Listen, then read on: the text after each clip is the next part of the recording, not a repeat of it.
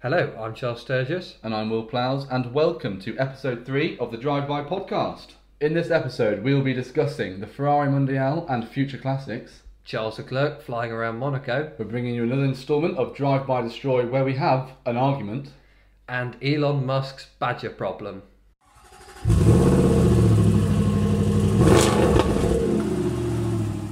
Episode number 3 has started with a bit of an argument, really, hasn't it? We have had a bit of an argument. So Charles said that this week we should start off with kind of future classics. It's quite a big debate, isn't it, in the car world? Well, I think it was an idea that I came up with. What car could you buy now that's relatively new, or maybe second-hand by a couple of years, that will be a classic in, say, 35 years' time, 30 years' time? Yeah, or and so. I say there aren't really any that are built now that will be good in a few years' time. Because you're arguing that everything is disposable now. Everything is made for now. It's to look good on social media. Yeah. So things like shoes. Shoes? Yeah, shoes. What Bear are with me. shoes? This isn't a shoe show, but we'll go on with it anyway. Right. Shoes. So Shoes? Shoes. Right. Okay. Yeah. So things like Adidas shoes are made for now. So you have buy a pair of Adidas shoes, and then in a year's time you put them in the bin because they're ruined. They're not made well. If you think to any car that's been made kind of in the 60s, 70s and 80s, maybe early 90s, they use materials that will last. So things like leather, metal, wood. Things that actually last and look good in a few years' time. Okay. Now it's just plastic.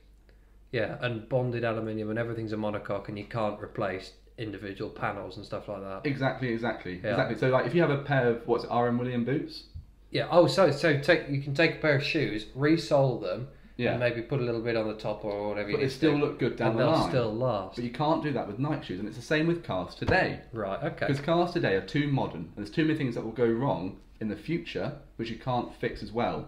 Do you see what I mean? I see where you're coming from. So what you told me to do was you told me to go away and find 2 cars, or however many cars you think will be a future classic, for people can actually afford to buy now. It's not things like Ferraris, which inevitably probably will be classics because they're so well made. But things that you can actually buy for a reasonable amount of money. In a few years' time, there'll be classics. Okay, yeah, I see where you're going. Right. So what's your first car then? So I found it I can think of 2. This is probably the most difficult thing I've done on this podcast so far. To do well, I've chosen the BMW M2 and I've chosen the Alpha 4C. It's interesting you say that because I was on Auto Trader, as I do. As we all do. Absolutely, just scrolling through. And I was getting cross about the Ferrari Mondial. So the Mondial was... I hate that car. I'm not a huge fan of the Mondial, but 10 years ago, they were worth... Some of them were 10 grand, some of them were 15 grand. You could pick up a really good one for 20 grand. There was one on eBay, only one. Not on eBay, on Auto Trader. Not surprised there's only one though. Yeah, funny that. Destroyed. It was one on Auto Trader. Yeah. How much? 40 grand. 45 grand. 45 grand really? For a Mondial, which was largely seen as a crap Ferrari and wasn't a particularly good car. Which anyway. it particularly is a crap Ferrari. It is. It's not the best Ferrari ever made, but it is going up in value. Exactly. So, but going back to what we were just talking discussing, I chose the BMW M2 and the Alpha 4C. Yeah, okay. So the BMW M2 I chose because you can buy it now for 30 grand for a half decent one that hasn't got hundreds of thousands of miles on the clock. But for a half decent one you get for 30 grand. You think when they're new, how much are they? 45? I can't remember. Yeah, I think something like that, isn't it? Something like that. So think about BMW depreciation. That is nothing compared to, say, a 6 Series. Yeah. So I think an M2, like the old M3, is going up in value. This one day will probably go up in value. Yeah, because it's got timeless styling inside. Yeah. It's got nice leather. It's a manual. Same as every other BMW inside. Exactly. But the styling on the outside will look good in a few years' time or 20 years' time compared to what? I see where you're coming from with that. I've never been a particular fan of the styling of the M2. But I can see no. But can you see where I'm coming from? I can see where you're coming from. In terms of timeless styling, there's no cars available today really which have a timeless styling. F-Type. Ha! Got you. Ha! Yeah, but but we're doing some reasonable cars. Okay, well the M2's not all that reasonable, is it? It's 30 grand for a decent one. Fair enough. Which most people did buy on finance anyway. So if I'm going to think about that, I'm going with a 124 Abarth. The new one. Spider. Because, for the simple reason... With the matte black bonnet. Yeah, I think they called that the Heritage Pack. Yeah. So, That's a dead car now. They took that off sale last year because Did it they? wasn't doing. Even though Abarth was the biggest market. Yeah. Sorry, the UK was the biggest market for Abarth. Yeah. They've killed it anyway, and they're not doing it. And it's the same thing with the regular Fit 124. Mm-hmm. It was a very well regarded little car. I love that little car. Oh, it was great. I loved it. It had a little angry engine in the front. Yeah. Seating for two, bit cramped. Yeah. And I didn't find there was anywhere to put my foot when it wasn't Yeah. on the clutch. So the left foot was either on the clutch or saw it off. And every time I changed gear, I would turn the radio off. Because the button was right there. So it had character. It's like a better Italian characterful version of the MX-5. Exactly. Yeah, no, so I preferred that. And it had a pretty short run, but you can pick up a good one now for about 17 to 19 grand. That's not bad. So it's really not. I think I'm going to Holding get its one. value. It's holding its value, and plus the fact that it had a short run, great little car, better than the MX-5. I think that will be a future classic myself. Yeah. So then I also said the 4C. For the same, very similar reason I said the M2. I love the 4C. I love the 4C, but one thing it hasn't got, which all the cars now do have, Power steering. All the driver aids, and it's not manual, sorry, it's an automatic. We'll gloss over that because lots of cars... Did they not do an automatic a manual version? No, they're in the automatic version. We'll gloss over that because that might put a downside to its future. But I think in terms of styling, in terms of how it's in the inside, in terms of where it came from with the 8C, which is now a classic car. Oh, the 8C Future is classic. worth a lot of stupid money. I love an 8C though. That's why I think the 4C will be a future classic. It's also holding its value extremely well. Yeah. I looked at an Auto Trader again, as you do. How much? 40 grand for a half decent one. And what? Yeah, they were. And they came out at 60. Yeah.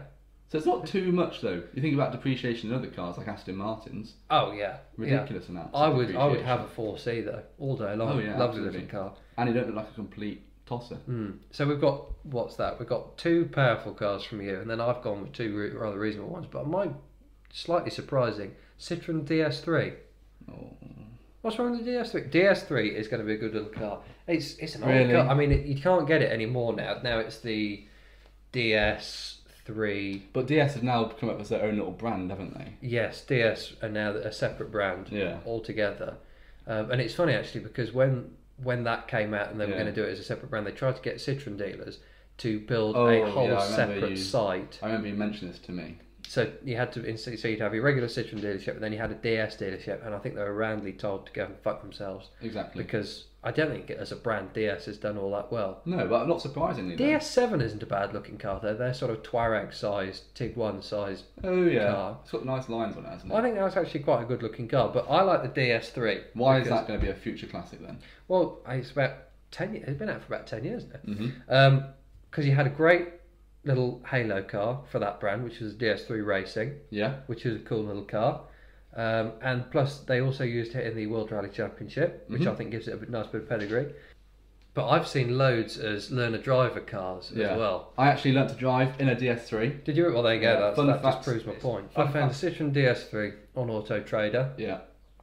8595 with not bad. 11,000 miles. Would you not have one of them? No.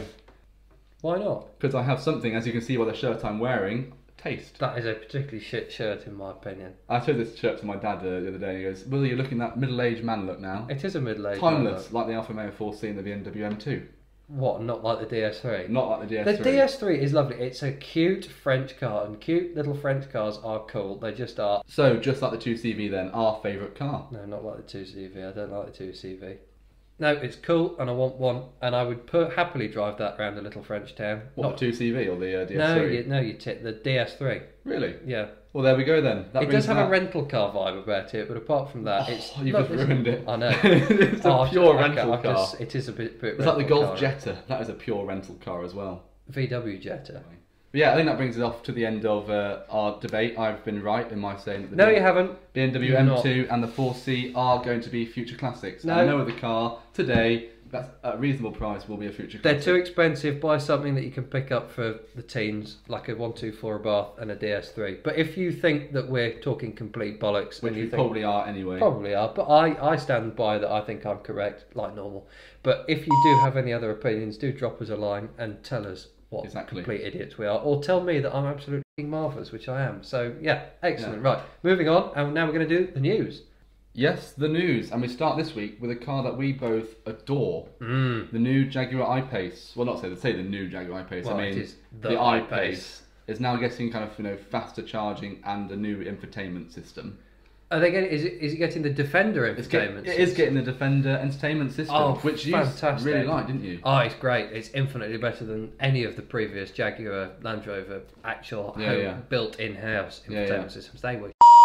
Because that's happened in your rant last week anyway. That happened, yeah. Again, we're just ranting about the same things as we always do. But yeah, this one here, they're saying it's going to have a much faster onboard charger. So guess how long now it's going to take to do full charge? Full charge, which is what, 298 miles worth of miles range. How long? I've no idea. 12.75 hours. Is that the new one? The new one. That's still a very, very long time. Exactly. 22 miles of charge per hour. So you can charge your car for an hour and you'll only do 22 miles? Yeah. Oh, that's not. Imagine putting an hour's worth of fuel into your car. What, standing at the pump for an hour? You wouldn't bother, would you? Wouldn't bother, no, exactly. So 12.5 hours, that's basically the same time it takes to kind of get your head around the figures of actually charging the car itself. Kilowatts and manowatts and minowatts, all sorts of watts. Are those watts? Those are watts, so I don't know what I'm talking about. The next thing as well, that the was I-Pace. A crap joke. I actually really liked it. Carry on. In my dad joke. My dad joke in my dad's shirt. Anyway, Carry on. The I-Pace is now also coming with a brand new kind of, an eSIM. Basically the same as a SIM card. But so I can call people from my car? You can call people. But I can Google do that things. already. Yeah, but you can now Google things on the go with a 4G data plan. So I can watch porn in the car? You can watch porn in the car as you go. So when someone kind of asks you, how have you got here today? You can say, I've come in the I-Pace.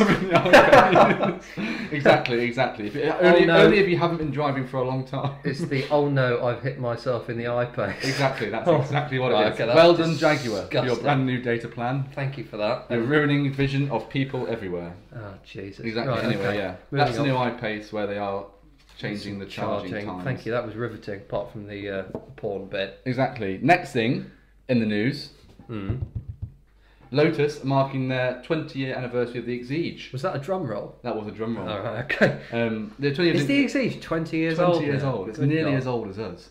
I know. I always think of the Exige as kind of coming out in about 2007.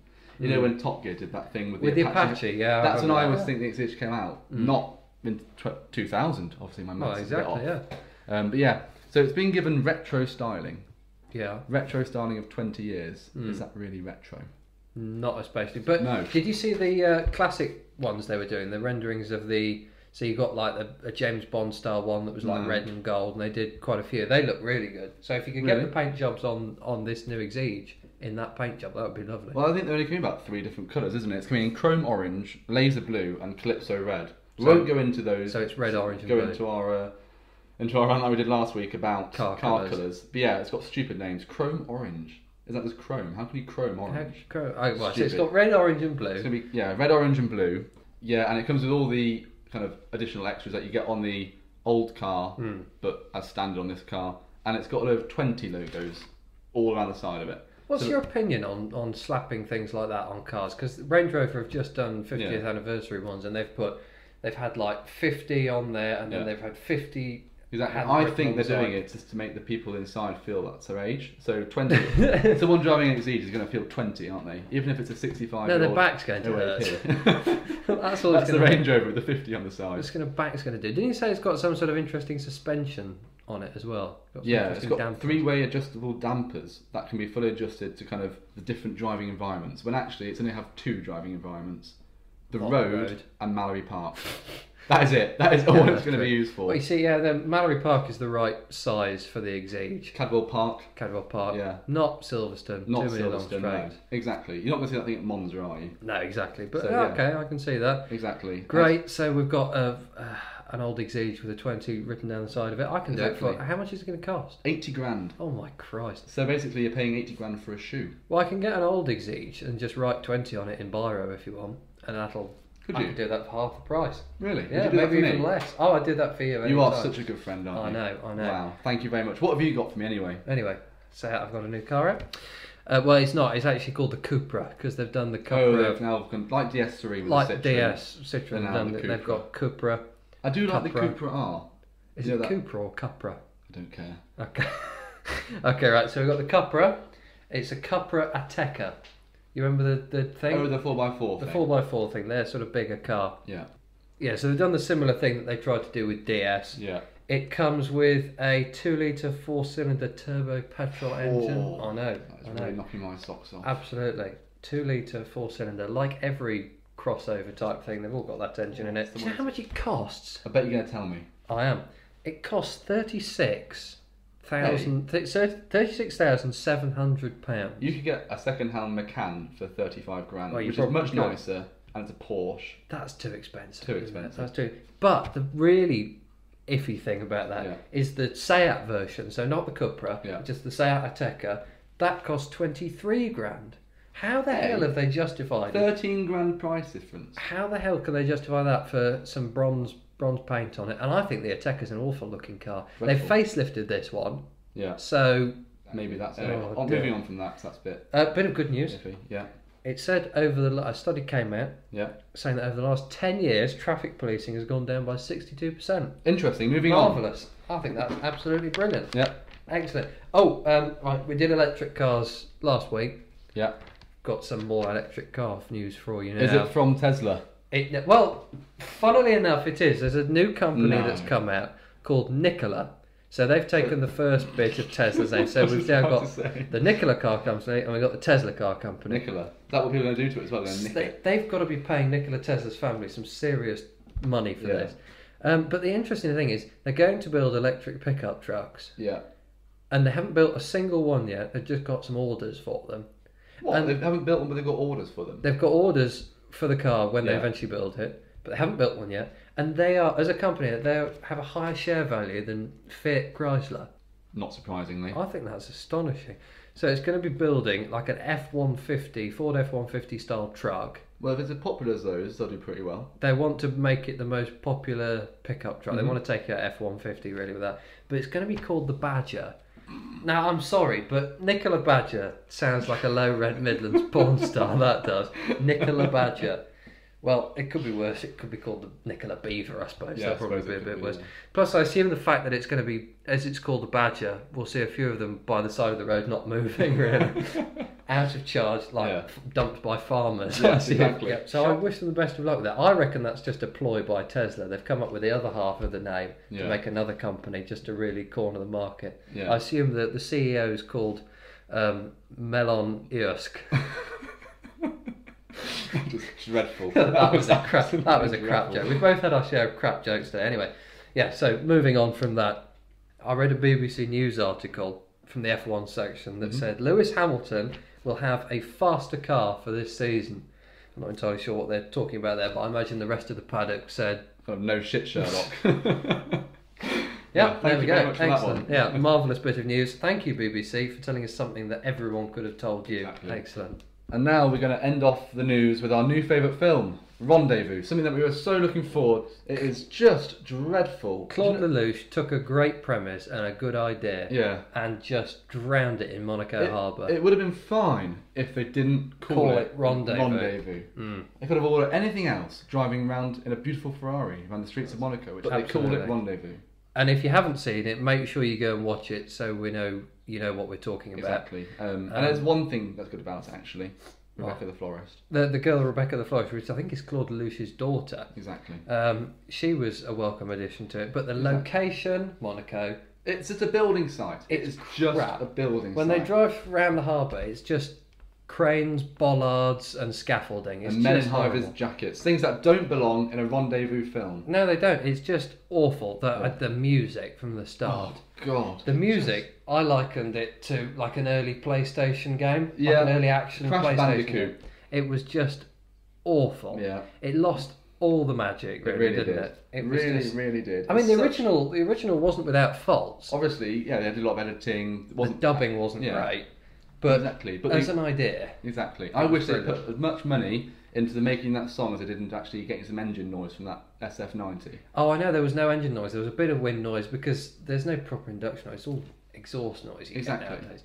But they didn't do any proper musical editing. Plus, you had it pulling up outside the hotel and a bit of clapping. Everyone. But then everyone clapped late. They saw the car come around the corner and waited, and then well done. It was so strange. And it was odd when you to go watch. through the tunnel, you can see the GoPro in the background. Yep. fair play to Charles Leclerc. Yeah, exactly. But probably been paid a shit ton to do that. But it was just a bit of Ferrari PR that really was is. just nonsense. They hyped it up to be something so fantastic, and it ruined Rendezvous. If they'd have gone from Monaco, honestly, one of the most awful places in the... I hate Monaco. To somewhere like Villefranche-sur-Mer. Take it right down the proper coast in south of France. That would have been nice. But there were too many external shots. Yeah. It should just be from the bumper. Exactly. Start looking at the car, finish looking at the car. That would be fine. Exactly. But just shoot the whole thing from the bumper, and don't just go around the bloody Monaco track. Go somewhere interesting. We see that every single year, that Monaco track. And it wouldn't have hurt for them to have some cars on the road. No. Just like, because it was completely empty because they closed it all, but have a couple of cars going the other way so it looks a bit more realistic. Like that thing you showed me, that video from Well, Prague. that's what I'm saying. The true successor of Rendezvous is a film called The Run.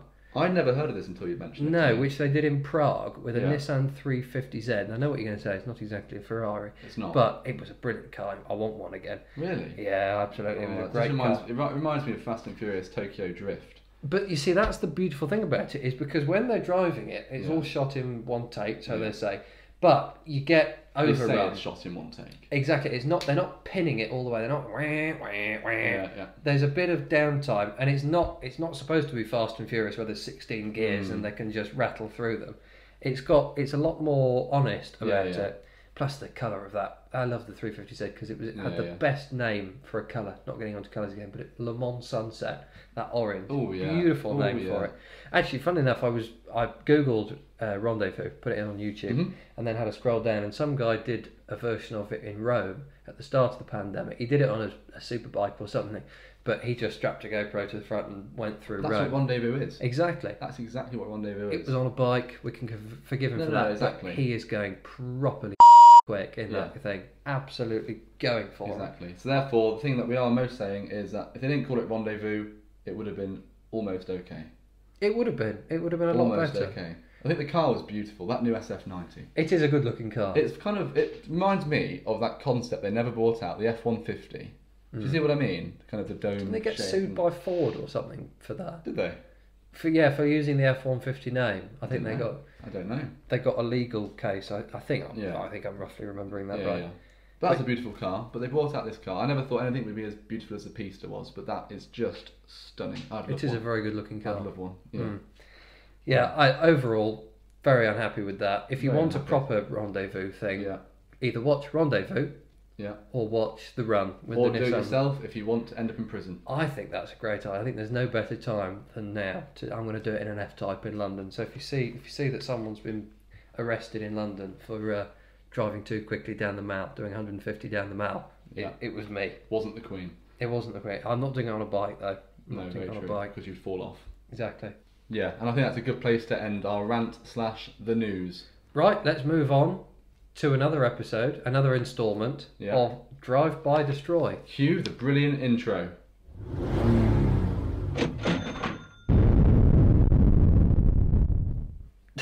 That thing really is. I think that's here to stay. That really is here to stay. That is definitely here to stay. Yeah, we are amateurish, if nothing else. Oh, absolutely. So, this week on Drive By Destroy, what have you got for me? Hot hatches. Now I'm cheating a little bit here, but I'm including that car because I like it. What car? I think it will throw a spanner in the works. Fiat Abarth 595. That is not a hatchback. It isn't, not really. But shut up, because I want to include it because I like it. You're putting me in my place there. Absolutely, yep. So it's the Abarth 595, the Fiesta ST, or the Golf GTI. Okay, so I can sort of see where you're coming from there then. Okay, right. Yeah. I'll go first then. What are you doing? Well, you went first last time, so I'll go first this time. I will be driving the 595. I'll be having the Abarth. Oh, that'd be great fun at a kind of nippy little track, wouldn't it? Oh, it's a great little car. I love driving the Abarth. They're very, very good fun. Yeah. There's a happiness to it. You drive it and you are happy, and it's got a nice face. Okay? It does smile a lot. And do you know what I love about it? What? It wheel spins in third gear, unlike many other hatchbacks. It is a cool little car. It is great. It's got the perfect combination really. It's small, happy face, angry little engine at the front. It's got a blop, blop, blop, blop, blop exhaust at the back. Yeah. If you have the Monza spec exhaust, that's the best one. That's the one that goes popping and banging behind. How many horsepower has it got? It's got 180. So that's not too bad for a car that's kind of the size of a handbag. Exactly, it's 6.5 seconds 0 to 60, which is quick for a handbag as well. That is very, very quick. I think I would have it. If I was going to have one, I'd have one in a lime green with like black stripes. Lime green? Lime green, yeah, look, it's cute. You're having a Fiat in lime green? Yeah, absolutely. 100%. No, yeah. Absolutely not. Why not? That looks stupid. What, you could have it in red? Yes, I am, because I am the voice of reason on this podcast. Do you know, actually, that's one of my favourite ads. Do you ever see that ad? It was an Abarth ad of the girl. It was an Italian woman standing by the side of the road where the Fiat was, and she started getting angry at this passerby looking at a very, very beautiful Italian woman. Started getting angry at it, which I think is a great ad. That's a great ad in itself. That is absolutely, and it's the great thing about it is it's an angry little Italian thing, and you'd have one if you lived in Rome, and it would be covered in dents. But I have it lime green with black stripes. You're not changing my mind there, and I love the big turbo boost dial thing that you get on there. I hate everything small you're saying football right size thing like that. It's silly. It's supposed to be a silly little car to make you happy. I get that. And I'd have red brake calipers on. Remember last week how you mentioned Ferrari, the thing where on people with stupid paint jobs, they're going straight for you. And they're coming straight for me. I like it in lime green. I've seen them in lime green, and I think they look great. Like the same colour of your trousers. Viewers, you can't see this right now, but Charles is wearing lime green trousers. I am wearing lime green trousers, and that's why I thought that I'd have a nice lime green Abarth. But you're not changing my mind there. Right. So I'll be having that, and they're only 18 grand, so it's a nice little car to fly about in. They're not much anymore, really. I don't know. You can pick up a used one for decent money. Yeah. I'd be buying. What do you think I'd be buying? I know exactly what you're going to be buying. What am I going to be buying? You'll be buying a Golf because that's a sensible thing to do. It is. It's a sensible thing to do. It's a great daily driver, no question. Yeah. Best to live with. Yeah. Big boot. You can tell everyone how much miles to the gallon you've got. Yep. 4 doors. Well, 5 doors. Yeah. Would you have it in manual or automatic? I'd have it in manual myself. Yeah. And I'd have it in lime green. I don't disagree with it. No, I wouldn't. I'm not having it in lime green. I'd have it in a nice sedate sort of dark blue, maybe a green. You wouldn't have it in red? No, that's the best fascination with red for a Golf GTI. No, it isn't. I'm not having it in red because everyone has it in red. And I'm not having it in that awful blue as well. That sort of electric-y blue. I'm not having it in that electric blue that everyone has it in because I've got a Golf, and they normally have an art when they've got that blue. Yeah. But I'm not having that. Well, the art is better than the GTI. I think it would look nice in black. Right. Nice little black car. So Charles is here is completely contradicting himself on everything he said last week on the show. He said every single car colour is so boring at the moment. They're all black or grey or white. I would have a black Golf. It doesn't get more boring than that. I think. Piss off! Piss off! This is my game. I'm having it. I've got more horsepower than any other car there. 245. Although it's only 0.3 of a second quicker than the above, but then it is heavier because it's so practical and it's got such a big boot. Oakley sunglasses in that car. I don't want Oakley sunglasses. That's what you need to buy if you buy that car in black. I like it. I'm having one. I'm having it in dark blue or maybe even a dark green, and I'm destroying the ST. You're wrong in every single sense. It's literally an inferior Golf. That's worse than destroying a LaFerrari. I'm sorry, no, I'm sorry. Why would you not do it? It's not as nice to live with as the GT. It's not as good looking. The current one isn't as good looking as the old ST. No, but you didn't specify which one. Well, I'm saying it's got to be new. It's the new Golf, the new Abarth. Well, the Abarth many years old, and the new ST. And the new ST doesn't look good as the iteration that you have outside your Fiesta that isn't an ST. No, I would agree. And what colour's your car? Black. It was my first car. In your first car, do you ever get picky on what colour you have it in? No, you had a black Volvo C30, so shut up and get on with your bloody game. I had a grey Volvo. Grey? Yes, I did. Come on, keep digging. Keep digging. Shut up, get on with it. Finish. You're going to let me speak. You doubled down on the black paint because you painted your alloys black with a spray can by the looks of this. No, you had black alloys. It's only because of a spray can because I curved every single curve in okay, that's all right then. I'm destroying the ST because it's less comfortable than the Golf. Right. You get less miles to the gallon as the Golf. Yeah. It's not as good looking as the Golf. Right. It's going, and it's medium sort of price, 20 grand, something like that. 197 horsepower, so less than that, and same 0-60 as the Abarth. So I'll be driving the Abarth because it's fun. I'll be buying the Golf because it's nice and it's practical. And you can tell everyone exactly how many miles to the gallon you get in it. Yes, and why it's better than their car. And I will do, but it's a GTI, which makes it lovely, and it's classic. And the ST has a silly name. What? ST. It's sanitary product, isn't it? Sanitary towel. And GTI sounds like an STI, so shut up. Okay, fine. Come on then, smart ass. What is your choice? So I'm going to agree with you on drive.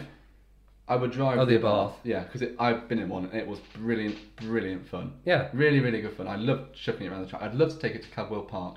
Similar to You've got an obsession with Cadwell Park at the moment. I do actually. Yeah? I do have an obsession and with what Cadwell colour Park. would you have that in? Guess. Red. No.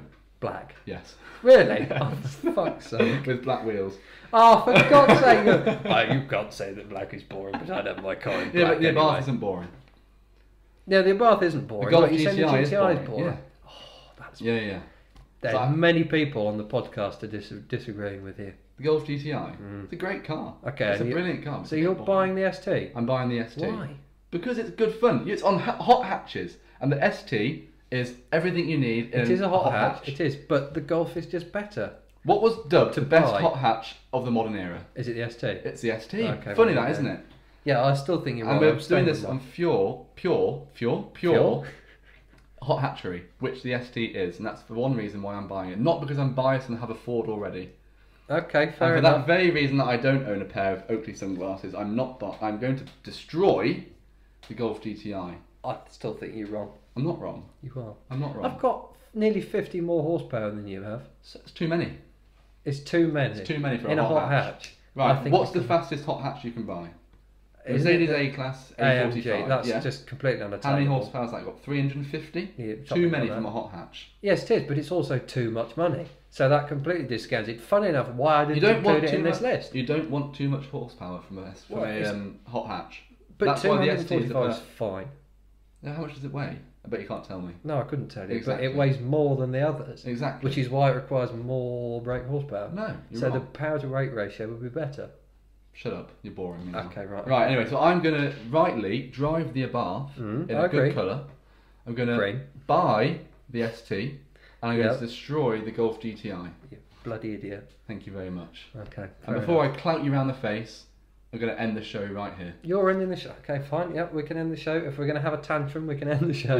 End the show on a tantrum. I actually enjoyed that. That was a good I thoroughly enjoyed that was a proper drive-by argument. It was actually, yeah. Excellent. Lovely stuff. Lovely stuff. Thank you for joining us. Thank you very much for joining us. Absolutely. Thank you for listening to our ranting. Don't forget to follow us on Instagram at Drive-By Podcast. Don't forget to follow me at Charlie Drives on Instagram as well, joining us. And we'll see you again next week. Bye-bye. Bye-bye. Thank you very much.